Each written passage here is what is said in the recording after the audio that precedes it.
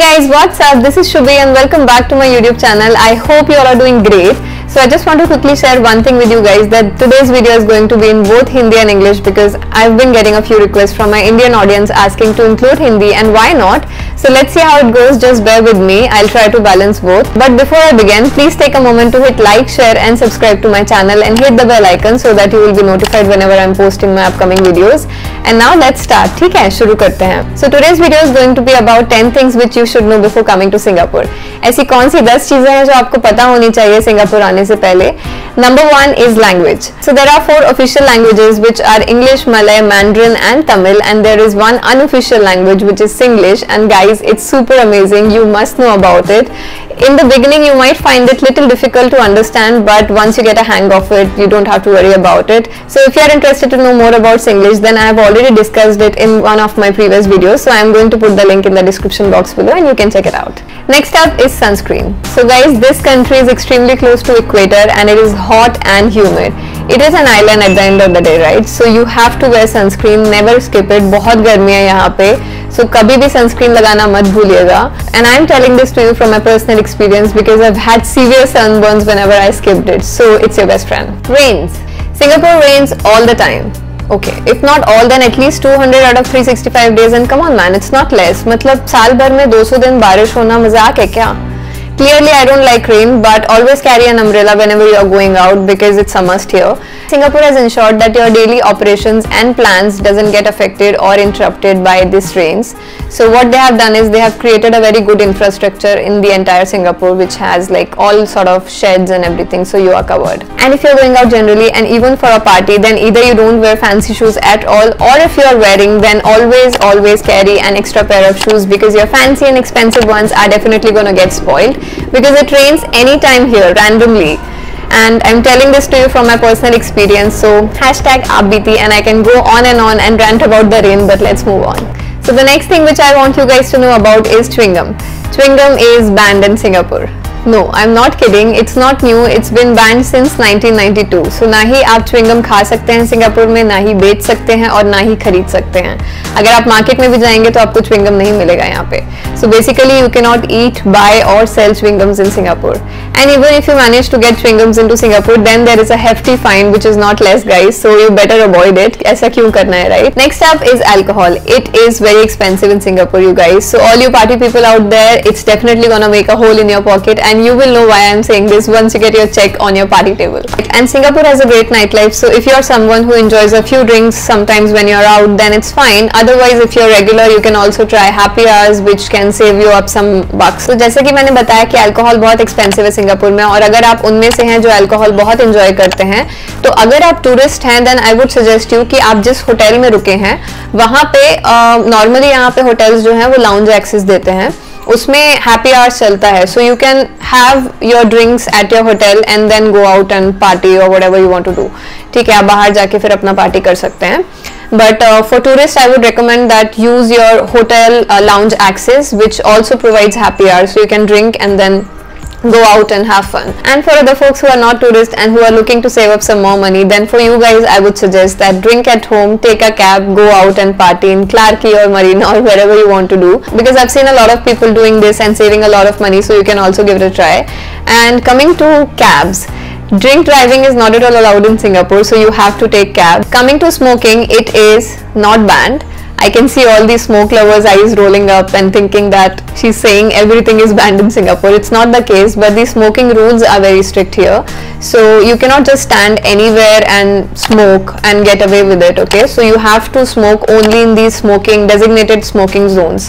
And you have to watch out for the boards where it says no smoking zones. You cannot stand there because there are cameras everywhere. So you have to be very careful and watch for these things. But before I move on to the next, I just want to quickly share one thing with you guys.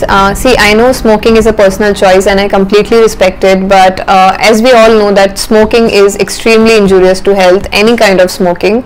And while you're smoking, you might tend to get relief from some sort of stress, but that's temporary. And I just want to address this thing here. It might be little off topic, but just think about the long-term effects on your health as well as the stress it's going to create on your family member. Okay, so about party ki baat ho gayi. Now let's talk about the work culture in Singapore.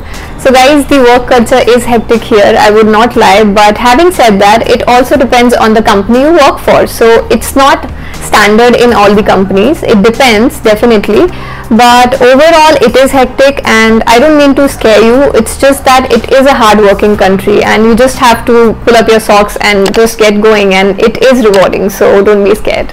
So next thing which I want you guys to know about Singapore is that it is a tiny island. It's close to the size of Mumbai. So आपको कभी-कभी लग सकता है कि यहाँ पे बहुत ज़्यादा कुछ करने को नहीं है after covering all the touristy stuff. But that's not true. There are many hidden gems which we all are still exploring despite of the fact that we have been here in Singapore for such a long time. So we have now enough time to explore within Singapore, and it is turning out to be beautiful. And besides that, the best part are the options available to travel from Singapore to many other countries.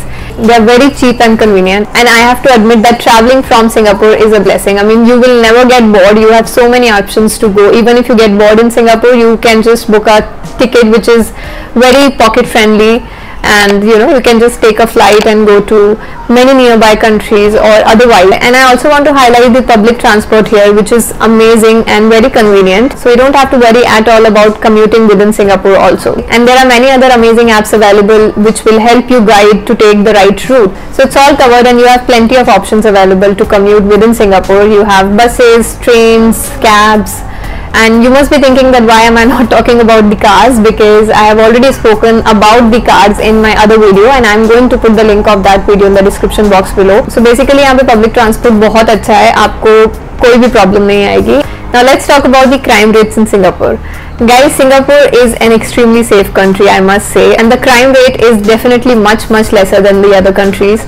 I am telling this from my personal experience. आपको बिल्कुल डर नहीं लगेगा, चाहे आप रात में भी लेट नाइट भी कहीं बाहर जा रहे हैं, you will not feel unsafe at all. And interestingly, you don't have to worry a lot about belongings here.